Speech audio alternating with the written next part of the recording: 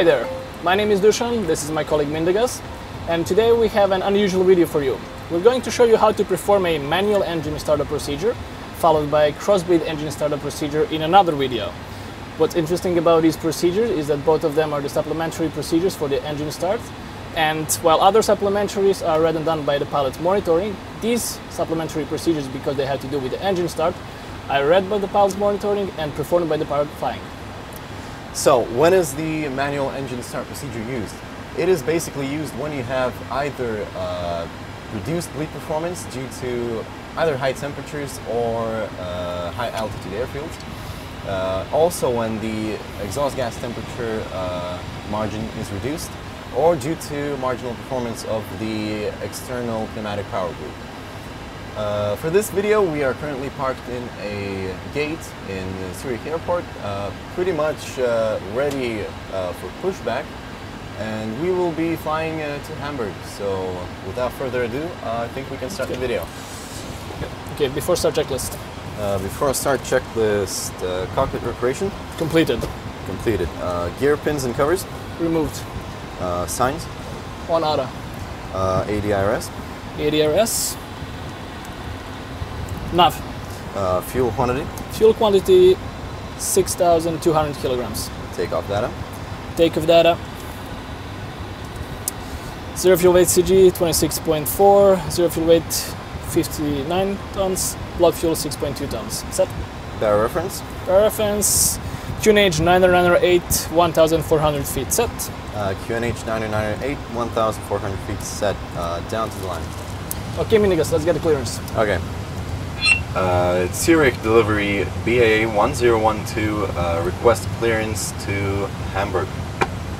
BAA 1012, your clear climate is filed via Zurich East Dusan, departure squawk 4711. Cleared Hamburg via Zurich East to Victor departure squawk 711, BAA 1012, thank you.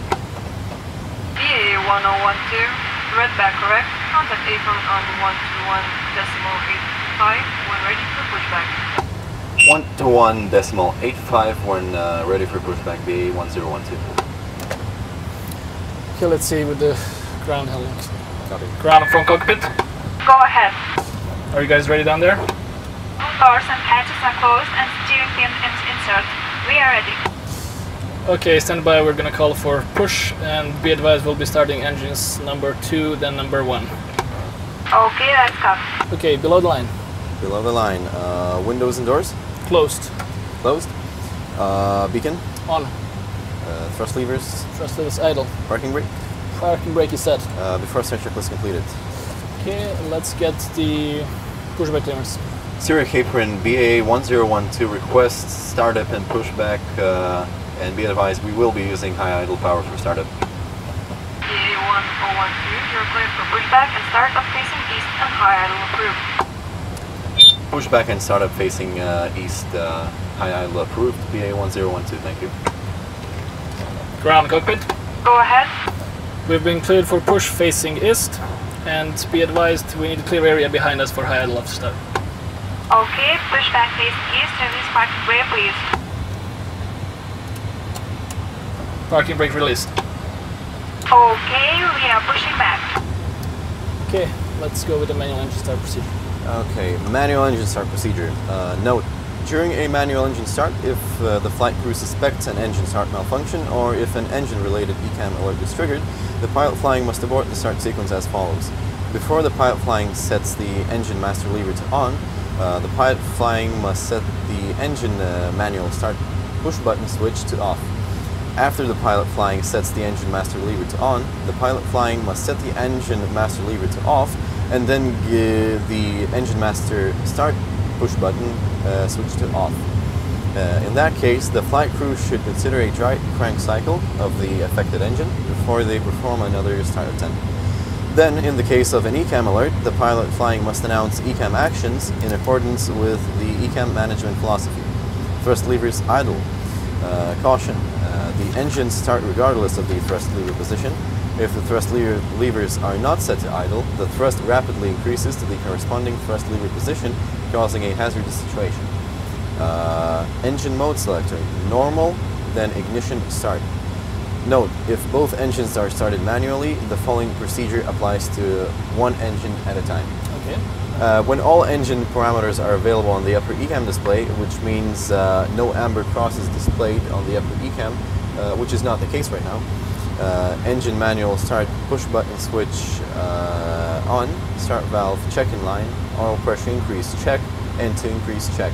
If N2 does not reach 20%, pack valves check closed. If the APU bleed is used for engine start and the pack valves are closed, shed the APU electrical loads as follows. Galley and cabin off. Pushback will completed. Set parking brake, please. Full checklist. Holding. Parking brake set. Alright, pin is out. Engine 1, 2, and clear to start. Thanks guys, and show us the pin on the right side.